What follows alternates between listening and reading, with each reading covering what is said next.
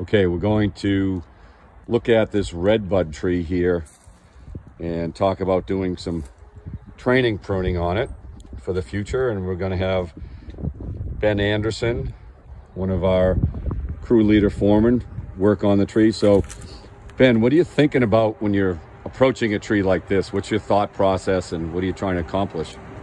Well, first we're going to do a little analysis of the structure of the tree. Identify what kind of form the tree is presenting and what we're looking to find in the shape that it has.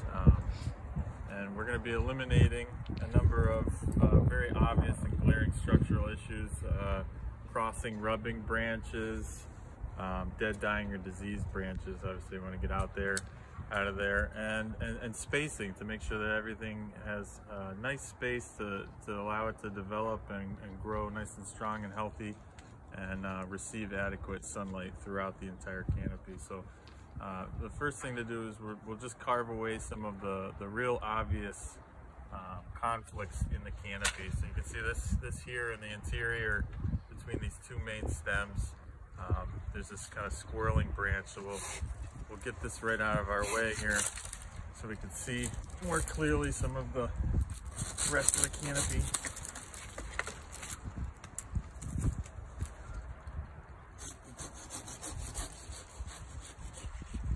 Making nice branch collar cuts wherever we go, and cleaning up any stubs that have been resulting from either just prior prunings or broken branches. And so now we can see that we have two dominant stems within the tree, and with this ornamental, with a redbud, we don't have to maintain a single stem form in a tree like this. We can have two competing tops that can kind of coexist in the same space and be allowed to do that, or we can determine to have one be the dominant top and the other one subordinated. So when we looked at this tree earlier, we kind of decided that this left side of the canopy would be the central and the tallest part of the tree, and that this side we would subordinate so that it would just kind of be the lower tier of the canopy. And that's going to help too, because it's formed a pretty narrow inclusion in the stem here.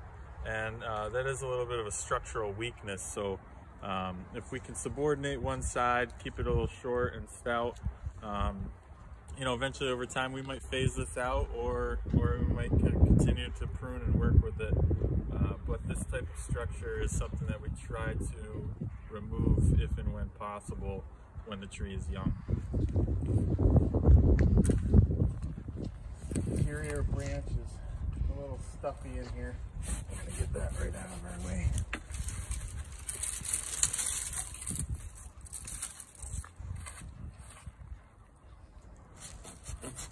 And we still wear, you can see even with a little tree like this, we still have to have all of our safety gear on, helmet and safety glasses, gloves, because you can still give yourself a whack in the head pruning a little shade tree. Little ornamental tree. All right, so I always like to, as we're pruning, step back and kind of see what things are revealing. It's advantageous to look at things from the inside of the tree, but also to step back and take a look at the whole picture to see kind of, what needs to come out or what needs to stay or what have you. So you can see this developing nicely. That opened up the center really well.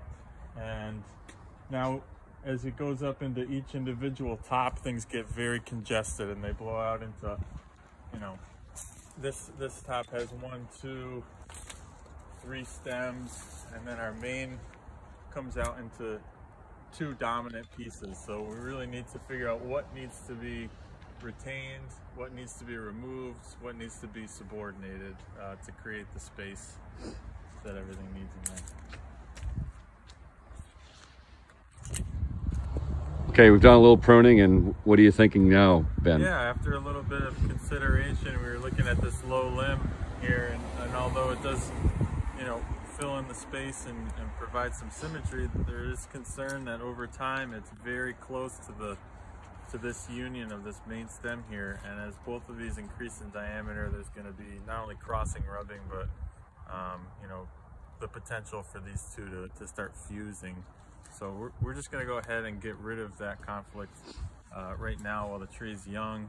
Small pruning wounds are you know, much more advantageous than waiting until the tree is larger and we have to put in a much more substantial pruning wound that's going to take a lot longer for the tree to grow over and reduce the likelihood of decay.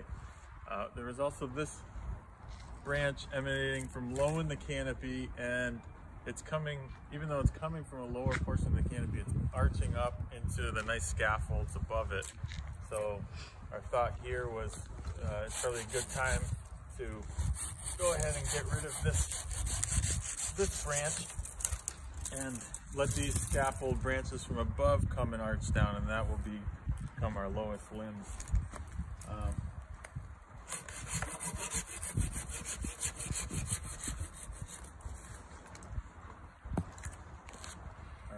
And some of these low branches will be temporary, but you want to leave some on in the short run to help increase the diameter of the trunk while the tree's young and small.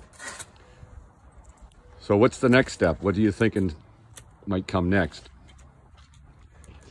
Well, I think we need to simplify each side of the tree. We were talking about how we're going to keep this a lower tier, so kind of look for some strong structure and see if we can isolate that. This is kind of heading out into the other top, and that's getting a little way, so our options would be we could subordinate or eliminate that piece altogether.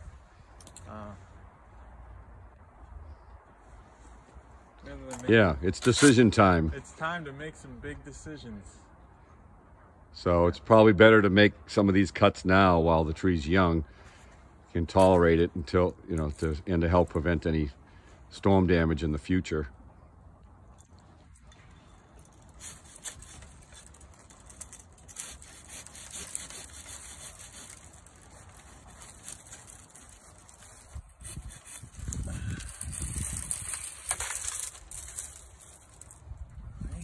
Now, so it looks like you. A little bit of a hasty cut in there. I got a little bit of a stub I have to clean up.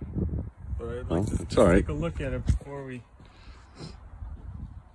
move ahead and decide if that's something we want to retain. It looks pretty good. There's a nice balance. There's spacing in between this top and the lower tier, and the other part of that top, there's all nice spacing in there. We'll certainly have to do some more thinning on the other side, but I think at this time we don't need to go ahead and continue making any more large cuts on this side of the tree. We just want to clean that one cut up, make a nice proper pruning cut in there.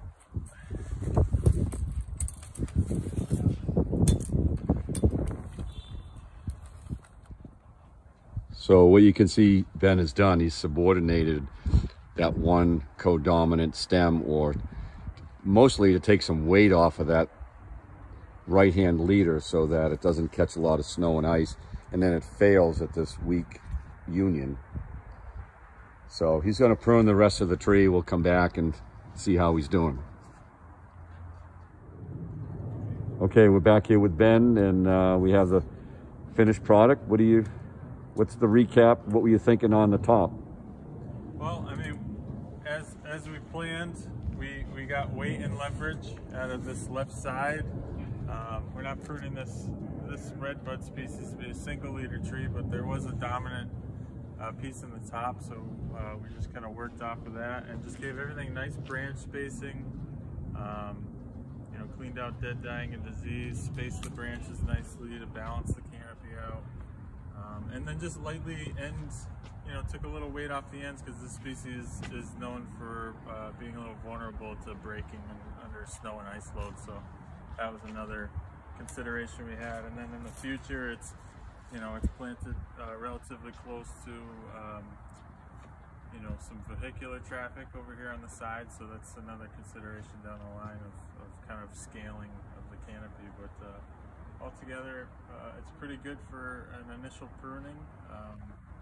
You know, kind of setting the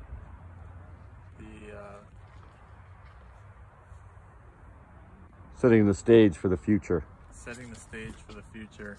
You know, setting it up for really strong, resilient form that's going to be manageable down the line, and hopefully result in smaller pruning cuts to reach those objectives, so we don't have to really wound this tree more than needed as it gets older in the landscape. All right, perfect. Great job. Looks 1,000 times better.